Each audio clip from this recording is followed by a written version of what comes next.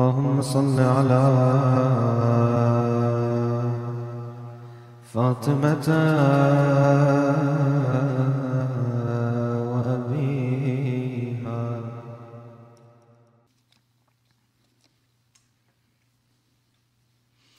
أعوذ بالله من الشيطان الرجيم. بسم الله الرحمن الرحيم. الحمد لله رب العالمين، والصلاة والسلام على سيدنا ومولانا أبي القاسم المصطفى محمد.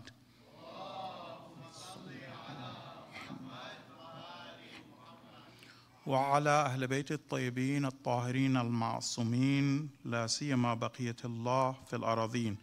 روحي وأرواح العالمين له الفداء. رب اشرح لي صدري ويسر لي أمري واحلل عقدة من لساني يفقهوا قولي. So dear brothers and sisters in Islam, Assalamu alaikum wa rahmatullah. I hope inshallah everybody's doing well. It's a pleasure to have you all with us again for the second night.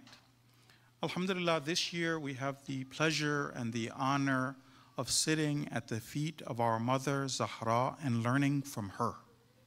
And what we learn about her is that everything about her is something which teaches us the truth and brings us to Allah.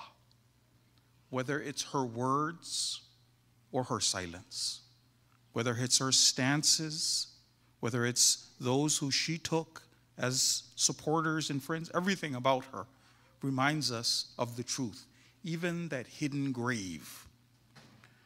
One small story, and again, how even now she is pulling us and pushing us towards the truth. Once one of our great ulama, a man by the name of Allama Amini, he was invited to a session. It was a gathering of ulama. And the ulama were from various backgrounds, and they were all gathered to sit and to share certain ahadith. It was decided amongst them that each one would share a hadith which was confirmed by both Shia and Sunni sources. So everybody went and they would share a hadith, share a hadith, share a hadith, until it came time to the turn of Allama Amini. When it came his turn to share a hadith which was confirmed by both sources, he shared this hadith. He said, and the hadith is from our Prophet Muhammad sallallahu alayhi wa sallam. Allahumma salli ala Muhammad wa ali Muhammad. He says, and he quotes the hadith, Man mata wa lam ya'rif imama zamanihi mata mitatan jahiliyyah. The hadith quoted by the Prophet is this, that whoever dies and does not recognize the imam of his or her time dies the death of jahiliyyah. And everybody confirmed, alhamdulillah, yes, this is a correct hadith. The Prophet did say this. These are the words of the Prophet. After that, he asked a question. He said, who was the imam of Sayyidah Zahra? Who was her imam? And the audience, because it was even from the grave teaching, what's the truth? What's right? The audience went silent. How could there be an answer if you were to say that she didn't know the death or the imam of her time and she died the death of jahiliyyah, that kufr? You could never say that. If she did have an imam and she recognized the imam, it definitely wasn't the authorities who came to her house and burned down the house. That definitely wasn't the case. The person who she recognized as an imam was none other than Amirul Mu'mineen, and she did everything she could to support him. So again, that was a moment, even just that one hadith and the stance of Sayyidah Zahra was something that was still teaching and promoting the truth and pushing the cause forward. So inshallah, what we're going to try to do is to learn from her words and her stances. And this year's lecture series has been titled, The Power of Wilayah. Right? A guide through Fatima's eyes. And we're taking inspiration from one of the many beautiful verses of the Quran which address wilayah, Quranic wilayah, the true wilayah that we must all have. And it's this verse. It's Surah 5 and it's verse number 55, where Allah says this in Surah Ma'idah, verse number 56, 556. Allah says this in the Quran. وَمَن يَتَوَلَّ اللَّهِ, and whoever embraces the wilayah of God, وَمَن يَتَوَلَّ اللَّهِ وَرَسُولَهُ, and his messenger, وَالَّذِينَ آمَنُوا, and those who believe, فَإِنَّ حِزْبَ اللَّهِ هُمُ الْغَالِبُونَ. Truly, the party of God, they are victorious. They're invincible. And that's important for us because you and I, we're preparing for a living Imam, the last Imam. But the thing about the last Imam is that he won't reappear and then be madloom, or then lose, or then be defeated. He will not reappear unless he's going to be victorious. That means that we as the followers have work to do, because the Imam will not reappear unless he's victorious. That means we have to adopt, embrace that Quranic wilayah. And not only that, we also have a responsibility to share and to teach and to talk to others about Quranic wilayah. So it reminded me, when we are starting off on this premise, we're marching towards victory. That's why we're talking about the power of wilayah. That's why we're trying to get these lessons from Sayyida Zahra. It reminded me recently about what Sayyid Hassan Nasrallah said when he spoke, when he finally addressed the global community about the situation in Gaza.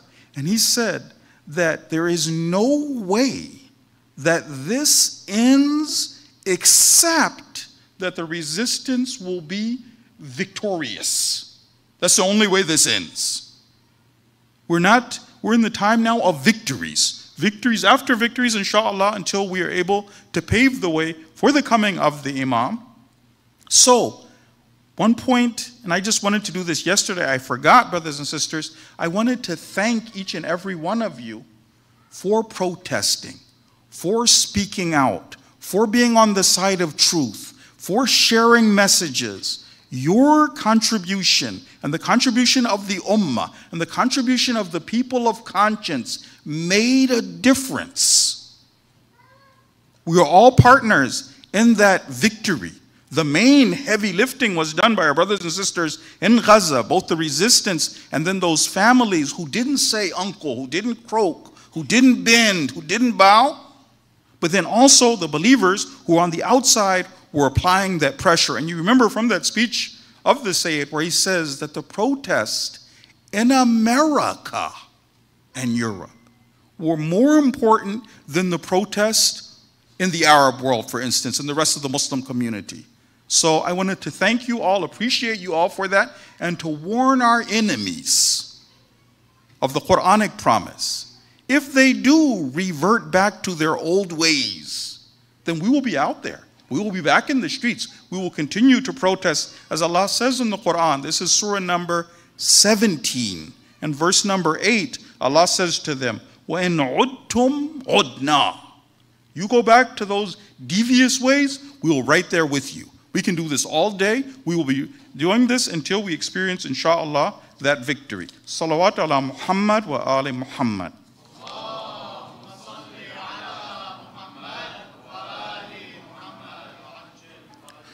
There's one more thing that I want to say. It's something that the leader spoke about a while back.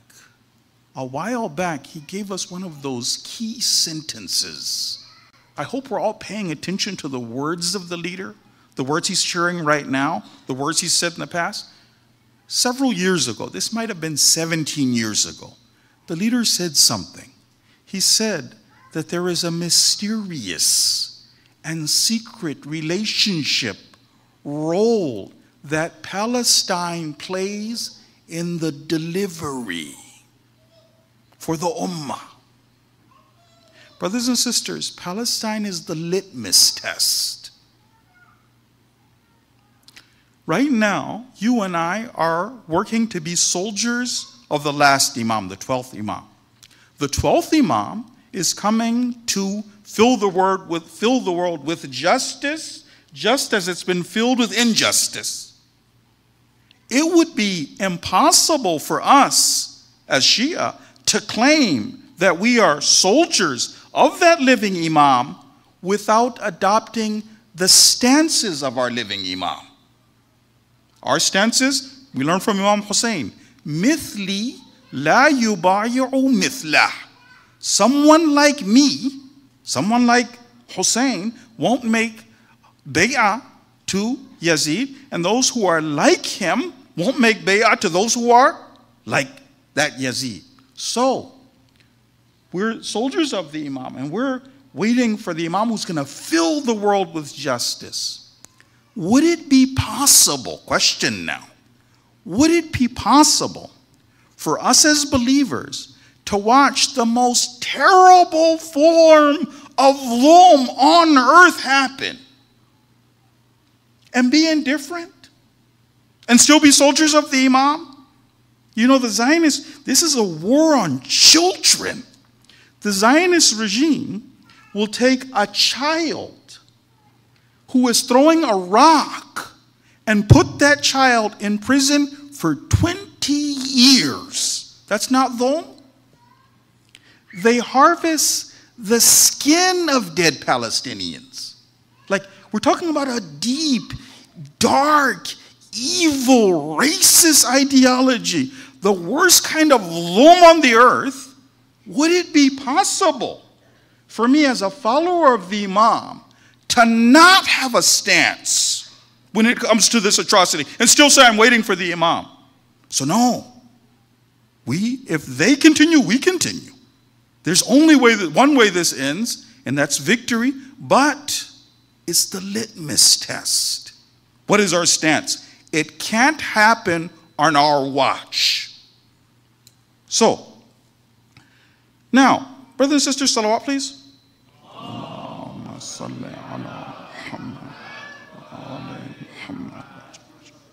We arrived at some important conclusions last time.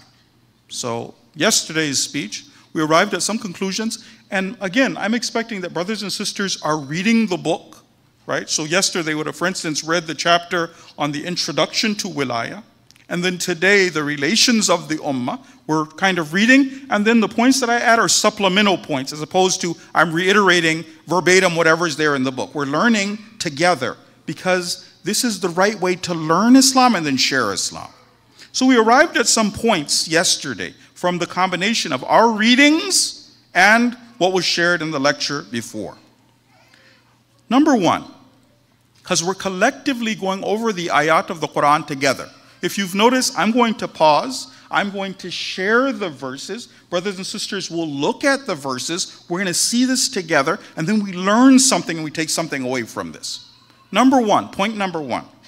The method laid out in this book is the right way for you and I to teach Islam to the masses. So we have a responsibility, the clarification jihad. That means that you and I, in smaller circles, we have conversations with people. We talk to people. We have a lot of compassion in our hearts. We know that people are misinformed. That's up to us now to share these truths, to speak to people. So, we're talking to other Muslims, other Shias who still have not been able to connect the dots. We're talking to our Sunni brothers and sisters. We're talking to non-Muslims and the people of conscience. The right way to introduce people to Islam, the Quranic Aqidah, is what we're studying in the book, right? So for instance, one of the things that people need to know, and I want you to compare this with how we've been taught Islam and what you see from good people. People who are Muslims. They're practicing, they're praying, but the Aqidah is not the Quranic Aqidah. I haven't been taught in that way. My moral compass hasn't been aligned with the Quran, so sometimes I can make mistakes that from a Quranic point of view are not acceptable. But I need somebody to care enough about me to sit down with me and have a conversation with me and talk me through this and explain to me. One example. We learned this from the book before, that Quranic Iman, because all of us now have a job in smaller circles. We're all talking to others. We're all sharing these truths. We learned before that Quranic Iman, faith, It had 3 conditions.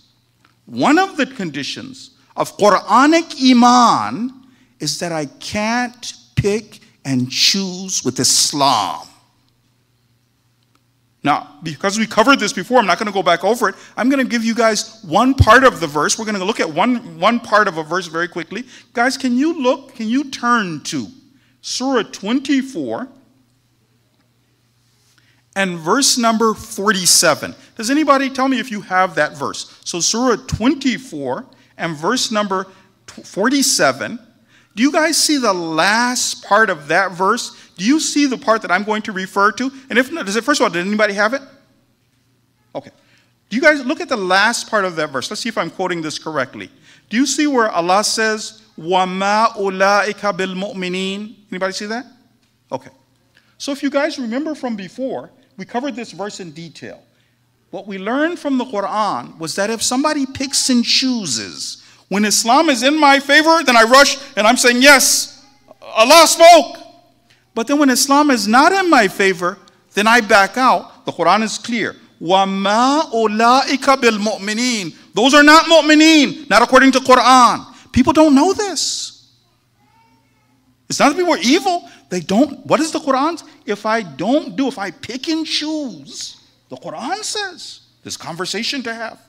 You have to explain to people. The Quran also said something else. If I'm picking, and by the way, there's another assumption. What we're assuming is that people don't know. People love God, they love His book, they love Islam, they love the Quran, they don't know the conversations, right? So we're not assuming anything, riding on cloud 9, we're not assuming, people don't know, ayat of the Quran. The next thing we learned from that same story in the same chapter was this.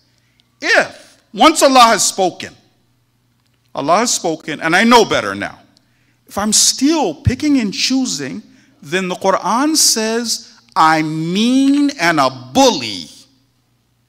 The word in the ayat of the Quran next, if you remember those verses, the Quran said these people are dhalim. People need to know this. So, summarizing the first point, the right way to teach Islam was the Quranic method of teaching the Aqidah. So everyone knows from the beginning what Islam says. What Islam says. We can end this cycle of misery when people know what Islam says. By the way, this isn't a Shia or Sunni approach. The Quran. Anybody who's a student of the Quran, they look at the Quran. So that was one.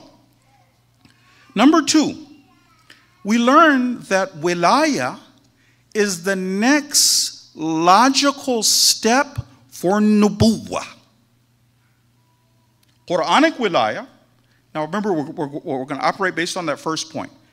As a Muslim, I have to accept all of Islam. I can't accept part of the ayat of the Quran. Quranic Wilayah is spoken about in the Quran. I can't pick and choose with Islam. The next logical step after Nubuwwah is Wilayah.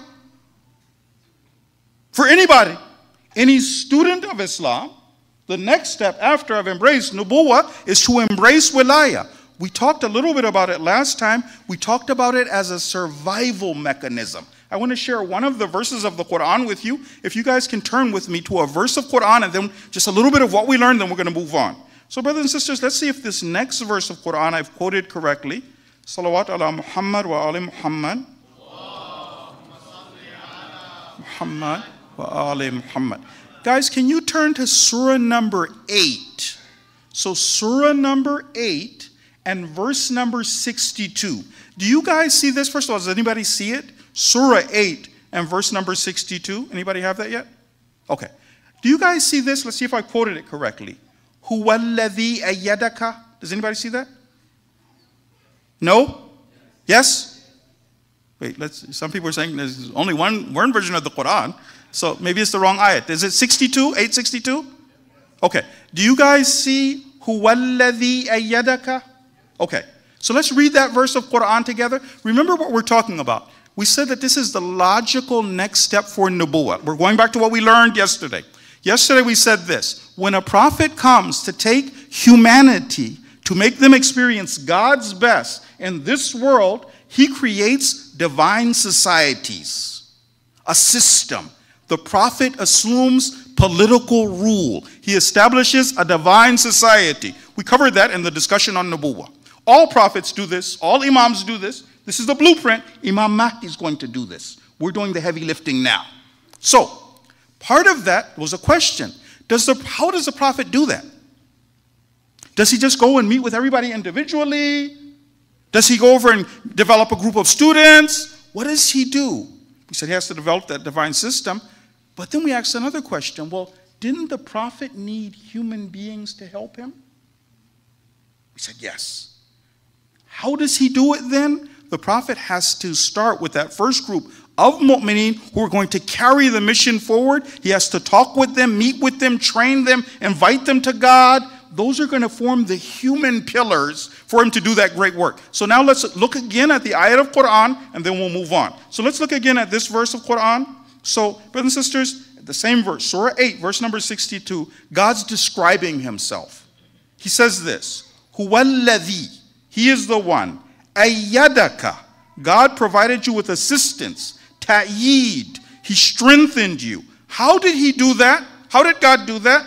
Binasrihi, one of the ways was the divine assistance, wabil mu'mineen, and with the believers.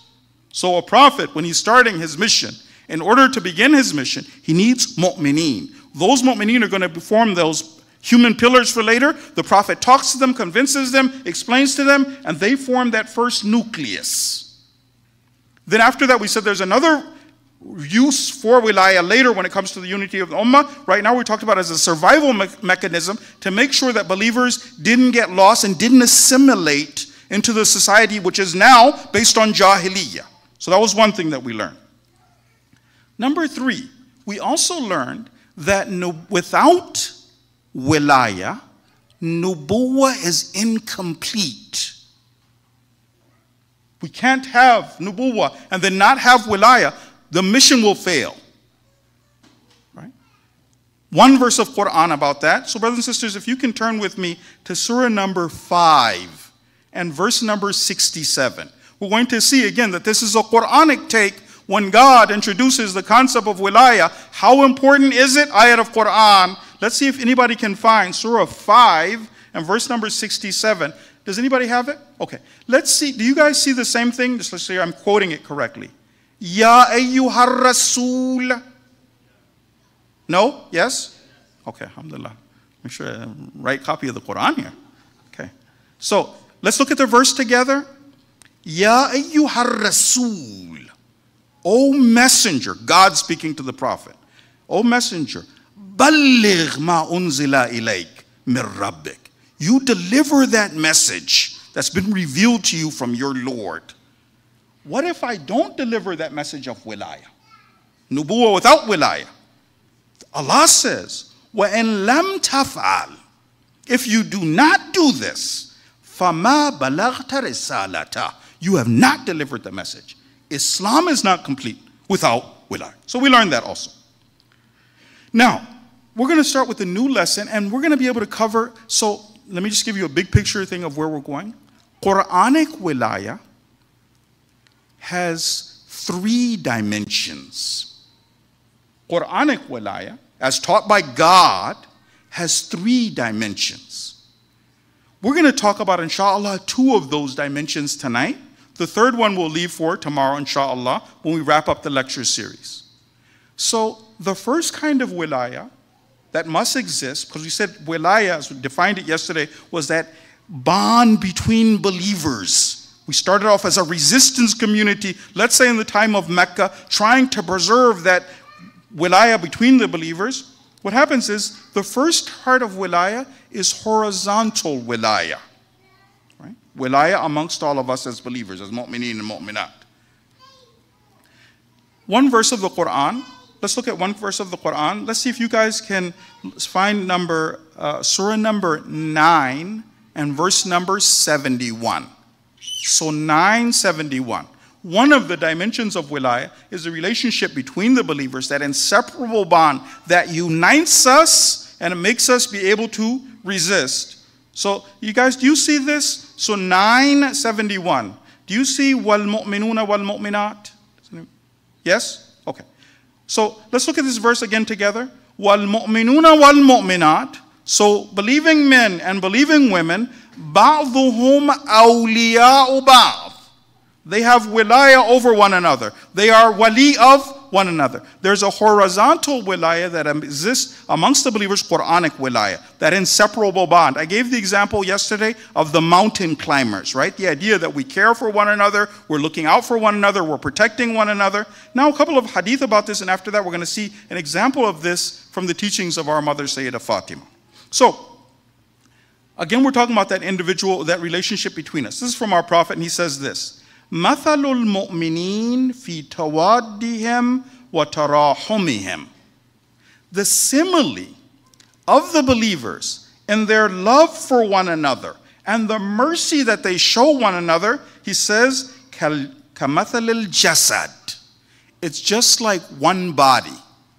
I can't, as a believer, sleep calmly at night and know that the Palestinians are being massacred and just go about my day and talk comfortably. No, I'm upset. Like all of us, and the Prophet gave such a wonderful example. When one part of our body is sick, right? If we have a toothache as an example, right? The rest of the body is suffering, right? As a believer, the emotional relationship is so strong like one body. One example from our mother, Sayyidah Fatima, because she's the best teacher. So this is a story from her son, Imam Hassan. So he says this. He was young at this time. Right? He's learning from his mother how to have Quranic wilayah. How important is it to care about other people, other believers? So he says that one night when my mother was offering Salatul Layl, I stayed awake and I listened. She's praying all night. I'm listening. He says this. He says, I heard her, so Imam Hassan now speaking, سَمِعْتُهَا تَدْعُو لِلْمُؤْمِنِينَ وَالْمُؤْمِنَاتِ. I was listening to her as she was praying for the believers, the mu'mineen and mu'minat. وَتُسَمِّيهِمْ. Our mother was praying for the believers by name. Not just saying, Allahumma ghfir lil mu'mineen wal mu'minat. Mentioning believers by name, such and such. Inshallah, Allah help them, such and such, Allah help, right? Mentioning them, our mother over there praying. And the Imam said he was there listening. He said, وَتُكْثِرُ الدُّعَاء. She wouldn't just say one trite prayer that, Allah bless them. No. Praying for them, inshallah, Allah help them, Allah did, right? So he's listening to all of this. He said, but I noticed something. She didn't make any dua for herself. Praying the whole night, he's listening, not making any dua for her. So then he said, I asked my mother, I said, well, why didn't you make some du'as for yourself? And that's when she saw it was a teachable moment, a way to remind Imam Hassan that the Ahlul Bayt are different from any other family. She said the hadith, Ya bunay. So she addressed her son. She said, Al-jar thumma dar. First we pray for the neighbors, then after that we pray for our own house, right? So the epitome of caring for others, loving others, looking out for others, right, is the epitome is our mother. I'm not saying it's haram for us to make dua for ourselves, right? We're learning from her. We're moving in that direction where she cares that much about each and every one of us. Dua by name. So, I want to give now just a little bit of move off this 1 second so we can learn a practical lesson. How do we know, you and I, how do we know if our wilayah, that first level of wilayah, the horizontal wilayah, is my personal wilayah, is that trending in the right direction? Is there a tangible sign, something that I could look and examine myself and see that the first level of wilayah amongst believers, is there a way for me to know that the wilayah that I'm supposed to have, Quran is teaching me, is trending in the right direction? The answer is yes. There's an easy sign. How much do you and I care for other believers? How much do you love your brothers and sisters? The more you do, the more your wilayah is trending in the right direction. I want to share a hadith to you that the Urafa would recite for their students. The Urafa. So imagine, I call it the principle of the sinner and the saint. the sinner and the saint. We're learning about practical wilayah. We're looking for that lesson on how I can see if my wilayah is trending in the right way. The principle of the sinner and the saint. Some of us are less than perfect mu'mineen. And some of us, at least we would think that we're moving in the right direction, we're doing the right things, right? So imagine for this example that you have Ayatollah Bahjat as an example. Ayatollah Bahjat, may Allah have mercy on his soul, may he raise him with the Anbiya. And then you have a regular mu'min like me. Right? Sinner versus saint. Now listen to the hadith of the Imam. The Imam says this, Innal mu'minain. Truly, two of the mu'mineen. Innal mu'minain, two of the mu'mineen. إِذَا الْتَقَطَا, if two believers meet each other, فَتَصَافَحَا, these believers shake hands with one another. He says, أَدْخَلَ اللَّهُ يَدَهُ بَيْنَ أَيْدِيهِمَا, God puts his hand between their hands. So two of the believers meet each other, alhamdulillah, they shake hands with one another. God puts his hand between the hands of the two believers. But then something strange happens. The tangible sign, wilayah. Do I have it? Is it trending in the right direction? وَأَقْبَلَ بِوَجْهِهِ عَلَىٰ أَشَدِّهِمَا حُبًّا لِصَاحِبِهِمَا. God turns with his countenance to the believer who loves the other believer more. How do I know if my wilayah is trending in the right direction? So the Urafa would tell this to their students. I'm an outwardly practicing believer. Let's say somebody like Ayatollah Bahjat, he sees me and all of my issues and problems. They would warn them. Would it be the case that Ayatollah Bahjat would look at somebody like me, you're a sinner, you're bad, ghiba, all these problems, and maybe I, as the sinner, would look towards the Ayatollah Bahjat and be like, he's just so close to God, close to Ahlul Bayt. Would I love him more? The idea would be for the Ayatollah Bahjat at that level to love me more than I loved him, the sinner and the saint. So how do we know? Just wrap up this first point. If I meet another believer, a mu'min or mu'minah, and I love them more than they love me, I care about them, right? That would be the sign that I'm moving in the right direction for that wilayah. Now, salawat please.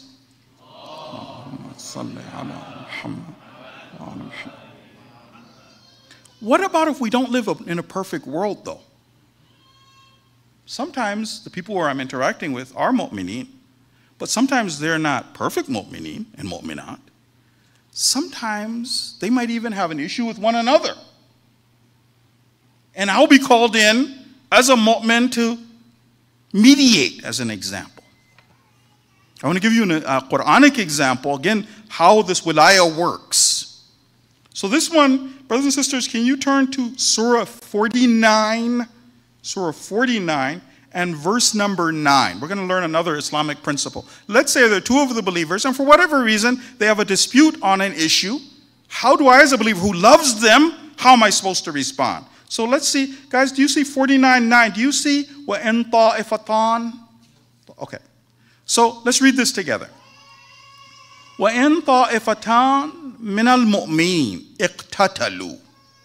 If you have two groups of believers, and these guys are going at it with one another, they're fighting, they're at war with one another, they have serious issues. The believers do not, we're mu'mineen, but they don't agree with one another.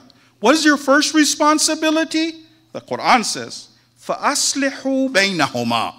If you can, you try to fix things between these believers, you try to calm people down, you talk them off the ledge, you explain to them, this person cares about you, you try. But what about if one person thinks they're above the law? They won't back down. In this case, the Quran has another very clear reminder. The Quran says, فَإِن بَغَتْ إِحْدَاهُمَا عَلَى الْأُخْرَى.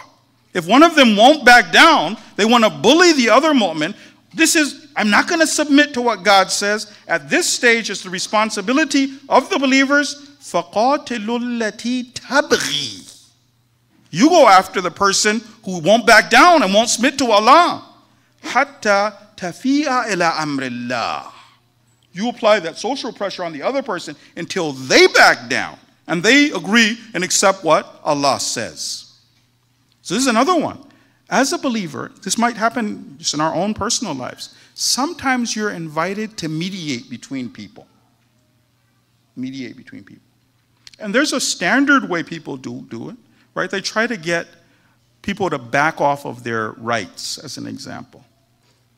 But in the case where one person is not backing down and won't submit to Allah, actually my job is to make that person back down, not to mediate.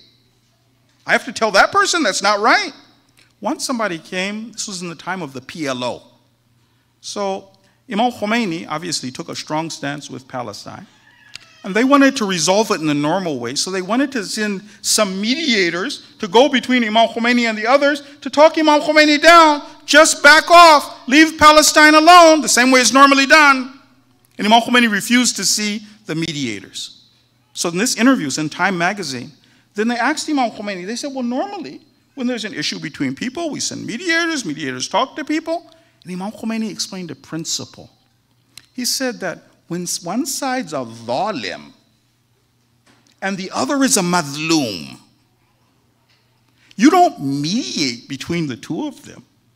You go against the zalim and you make the zalim back down. It's a crime to be on the side, let's just calm things down. No, peace and justice. Right? So from the Quran point of view, that will be another thing that we want to keep in mind when it comes to that thing. Now, our mother, Sayyidah Fatima, also, she would teach lessons the right way. She's a mother, but she would teach lessons the right way. Once, just one story from her about this, that once a man wanted to find out if he was one of the Shia or not. So he asked his wife, he said, can you pass a message to Sayyidah Fatima? I want to know, I want to hear from her. He said that, am I one of the Shia? So his wife went, she spoke to Sayyidah Fatima. So she said very clearly, she said, if you do the things we command you to, then you're one of the Shia. If you don't, you're not. She didn't mince words, she was clear, she explained, right? She told the truth. Right? And as a believer, even when I'm dealing with other believers, I stand on the side of truth. Now, there's another one that we need to talk about too. Right? And that's not accepting the wilayah of the enemies of Allah. That's step number 2. Now, with that one, we also need to make sure that we're doing that the right way. We understand what it is. But before that, is it okay if I tell you guys a story that's not true, inshallah? Okay. It's not true, inshallah. Once there was a family, and this family, unfortunately, they didn't enjoy wilayah in the way that I explained with the ayat of the Quran. It's not true, though, inshallah. Okay? The guy's name is Bob. Okay? So Bob was a very smart guy, one of the smartest guys alive. They say Bob had 5 degrees, but Bob had messed up, and he forgot his anniversary. And his wife was very angry. And she told Bob, she said, I want a present. It better go from 0 to 206 seconds, and it better be there tomorrow. Bob left for work. When his wife woke up the next day, she looked out in the driveway and she saw there was a present. It was a box. It was wrapped. It was sitting there in the driveway. So Bob's wife ran out and she went over and got the box and took it inside and she opened the box. You know what it was? It was a bathroom scale. You see, the sad thing, though, is that Bob, he hadn't been seen since Friday. No word of Bob. It's not a lot of wilayah over there. So we don't want to be like that. Quranic, so loving amongst one another, kind, gentle, these things. Now to the next point. Wilayah outside, or not having the wilayah of the kuffar. Not having wilayah of the enemies of Allah. This is another one that's spoken a lot in the Quran. A lot of verses in the Quran. I'm going to mention one of them. Our brother mentioned it when he was reciting the ayat of the Quran. So brothers and sisters, can you turn with me to one of the verses of the Quran? Surah 5 and verse number 51. 5:51. Guys, do you see this? Ya ayyuhalladhina amanu 551, anybody see it first of all? Yes? Okay. Let's read this one together. So what are we talking about? One other dimension of wilayah, which is not accepting the wilayah of the enemies of Allah. So, Ya ayyuhalladhina amanu, O you who believe, la tattakhidhul yahud wan nasara awliya. Do not take the Jews and the Christians as awliya. Ba'dhuhum awliya'u ba'd. Some of them have wilayah over one another. What happens if I do take them as awliya? وَمَنْ يَتَوَلَّهُمْ مِنْكُمْ. And if one of you takes them and embraces their wilayah, فَإِنَّهُ مِنْهُمْ. Then this person is one of them. إِنَّ اللَّهَ, truly Allah, لَا يَهْدِي الْقَوْمَ الظَّالِمِينَ. Truly Allah does not guide the zalimeen, the unjust people. So, with this one also, it's important for us to keep in mind. The details are explained in the book. In the book, he explained that there's a difference between you and I, our neighbors. Your average Joe, walking down the street, somebody you're interacting with at work, right? It's not that the believers don't have, the ayat of the Quran talk about how we'll deal with regular people. But when it comes to the enemy, the bad guys, being under the authority of those guys, then Islam has a clear red line. In the book, he explains something more than that. They're not supposed to, so he explains, it doesn't mean as believers we're isolated from the rest of the world. That's not the message of the Quran. Rather, we're interacting, but we're interacting with strength. The believers are not supposed to be even affected by the culture of those who are not believers in Allah. The supremacy of Islam is to be preserved. It's not monkey see, monkey do. I want to be, no. The Quran is very clear. The hadith are very clear. Al-Islamu ya'lu. Islam is supreme. Wala yu'la alayh. And nothing is supreme to Islam. So the believers, when it comes, we're going to learn inshallah from Sayyidah Fatima, and then after that we'll go to the Masail. When it comes to, the other dimension of wilayah was this. I do not have the wilayah of the enemies of God. I'm not connected with them. My camp is the camp of the believers. With them, it is love, it's mercy, ruhama bainahum, kindness, gentleness, overlooking mistakes. When it comes to the enemy, then it's stern. Ashidda al-kuffar. Right? With many verses of the Quran about this. It doesn't mean as a believer that I'm completely isolated. No, I'm interacting. But when I'm interacting with from a point of view of strength. When it comes to the enemies of Islam, hadith now from the Prophet, he says this about us. He says, وَهُمْ يَدٌ عَلَى مَنْ سِوَاهُمْ. The believers are one hand when it comes to those who are opposed to them. So that's the other dimension. Now we're going to learn a little bit about our mother, Sayyidah Fatima, and then after that we'll go to the Masail. So for our mother, Sayyidah Fatima, remember when this whole story takes place, the wilayah of Amirul Mu'mineen is taken away. And our mother is pregnant. She's pregnant. When it came to rejecting the wilayah of the authorities, our mother Fatima didn't hesitate. She didn't stammer. She didn't say, wait till, let me at least deliver. Let's keep things calm. Rather, and we've covered this in detail before, when it comes to that kind of jihad, you see the fiery khutbahs of our mother. You see her going door to door, gathering Muhajirin and Ansar. You see the political sit-in at her house. Right? You're seeing all these practical steps. More than that, how much do you think our mother loved Muhsin? After all, the Prophet had named him. What you see from our mother is that she sacrificed her reputation. In the khutbah of Fadak, that she spoke to the people after she did all of that speaking, then she told the people, she says, Ya ayyuhan nas, i'lamu anni Fatima wa abi Muhammad. People know this. I'm Fatima. My father is Muhammad. She put her reputation on the line. She put her energy on the line. She put her life on the line. She put her body on the line. She put her baby on the line. That was how she rejected the wilayah of those who were opposed to the wilayah of God. We end with salawat ala Muhammad wa ali Muhammad.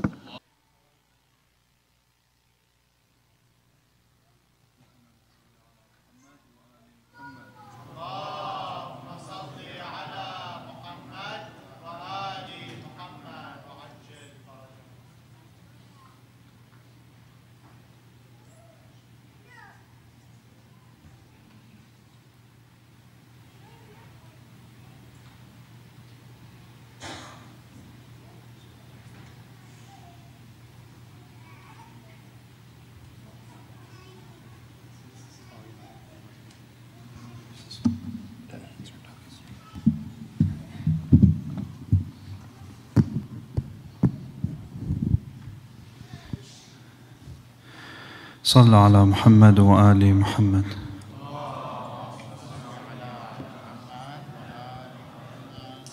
اللهم صل على محمد وآل محمد. اللهم صل على فاطمة وأبيها وبعلها وبنيها والسر المستودع فيها بعدد ما أحاط به علمك. All together. اللهم كن لوليك الحجة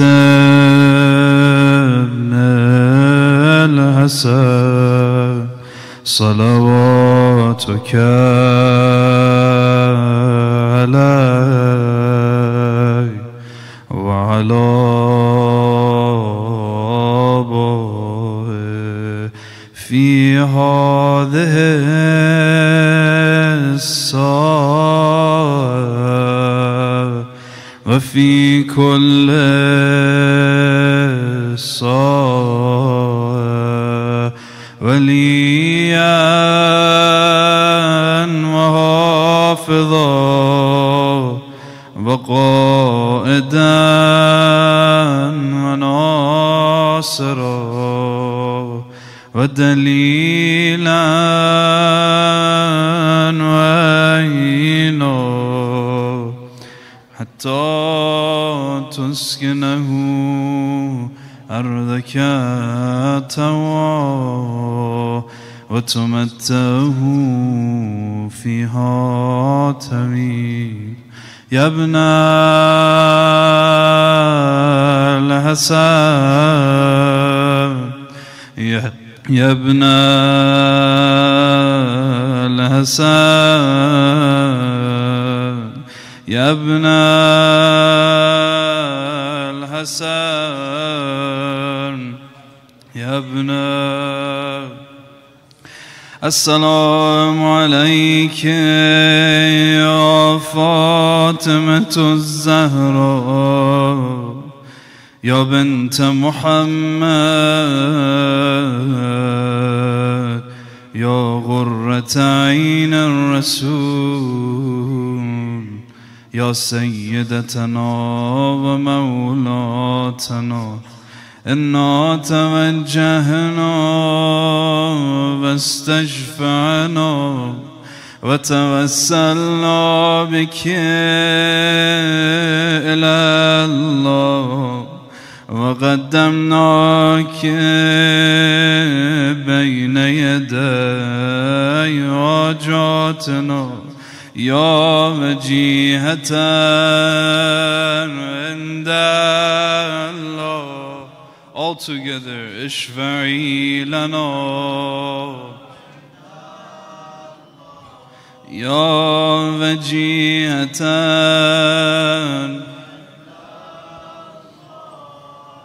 اشفعيننا.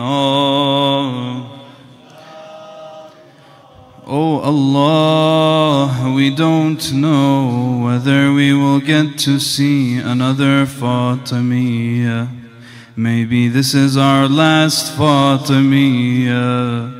Oh Allah, as long as we are alive, don't separate us from this holy household. We don't have anywhere to go other than the door of this family. Tonight is the second night, the night before Lady Fatima departs from this world. Let's take our hearts to Medina. At this time, Imam Hassan and Imam Hussein were still little children.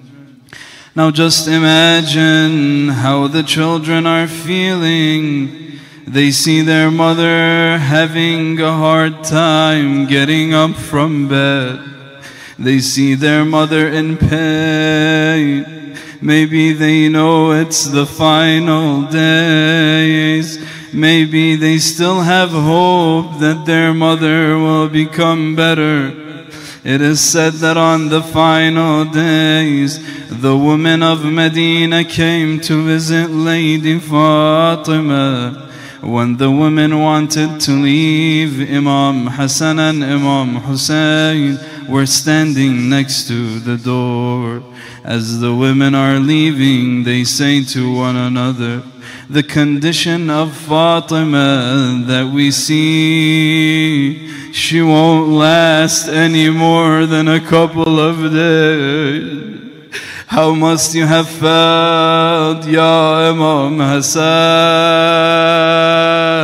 Ya Imam Hussein, Ya Imam Hassan, Ya Imam Hussein. The narration says, on the final days, Amir al-Mu'mineen made his way home from the masjid. After praying Salat al-Dhuhr, as he is reaching his home, the ladies of the neighborhood approach him. He sees them weeping with extreme sadness. فقال لهن ما الخبر وما لي أراكن متغيرات الوجوه والصور. He says to them, what has happened? Why are you all acting like this? فقلنا يا أمير المؤمنين أدرك ابنة عمك الزهراء وما نظنك تدركها. They said, O Commander of the Faithful, hurry towards seeing Lady Zahra. We don't think you will see her much longer. فأقبل أمير المؤمنين مسرعا حتى دخل عليها. Amir al-Mu'mineen began moving quickly until he entered the house. وإذا بها ملقاة على فراشها. He sees Lady Fatima as she is laying down. What else does he see? وهي تغبض يمينا وتمد شمالا. Lady Fatima was twisting and turning left and right from the bed. فألقى الرداء عن عاتقه والأمامة عن رأسه. He threw his cloak from his shoulders. He threw his turban to the ground. وأقبل حتى أخذ رأسها وتركه في هجره.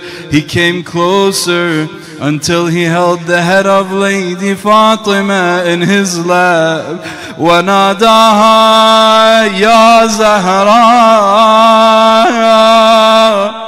فلم تكلمه. He called out, Ya Zahra, but she did not respond to him. فناداها يا بنت محمد المصطفى فلم تكلمه. He called out again, O daughter of the Prophet. No matter how he called her, she didn't respond. So finally he called out, فناداها يا فاطمة كلميني فأنا ابن عمك علي بن أبي طالب. Oh Fatima, speak to me, for I am your Ali, for I am your Ali, for I am your Ali. The narration says, فَفَتَحَتْ عَيْنَيَّ فِي وَجْهِهِ وَنَظَرَتْ إِلَيْهِ. The narration says she opened her eyes. She looked at the face of Amir al-Mu'mineen وَبَكَتْ وَبَكَوْا. Both of them began crying. Ya Amir al-Mu'mineen, what happened to your heart when you saw your beloved Zahra like this? Ya Zahra,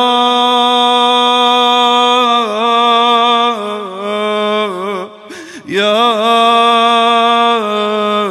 Zahra, Ya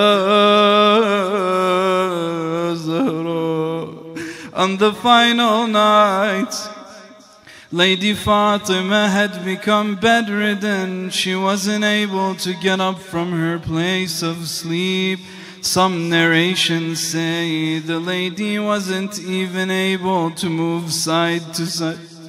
I don't know how and with what strength, but it is said that on a night like this, Lady Fatima rose from her bed. She began taking care of the home. She bathed the children. She changed their clothes. She began tending to the household. When Amir al-Mu'mineen entered, the house, he said to her, O daughter of Rasulullah, Alhamdulillah, are you feeling better? She replied, No, O Amir al-Mu'mineen, I'm doing my final duty. I'm preparing to depart from this world. I heard my father say to me, tomorrow you will join us. Imagine the pain in the heart of Amir al-Mu'mineen, the pain in the heart of the children. But the sorrows didn't end there. It became even more difficult.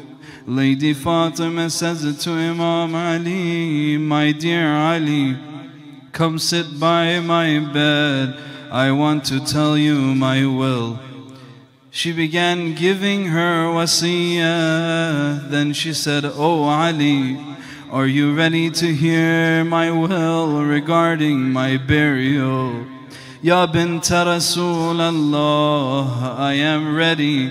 Whatever it is, I will carry it out for you. In that case, O Ali, غسلني بالله,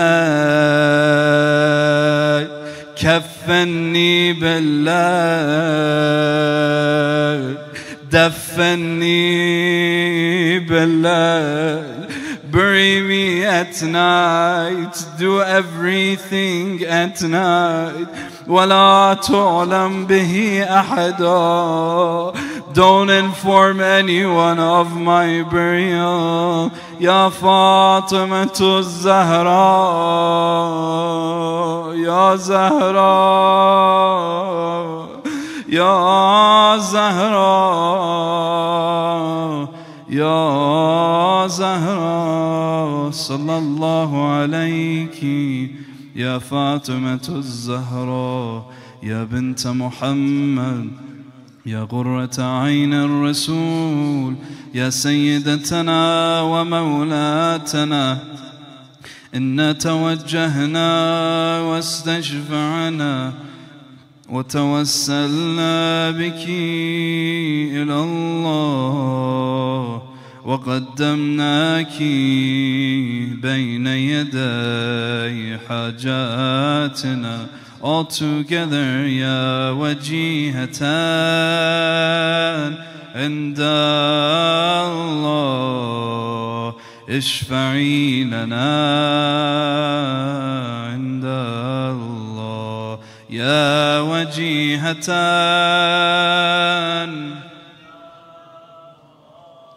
اشفعي لنا عند الله اشفعي لنا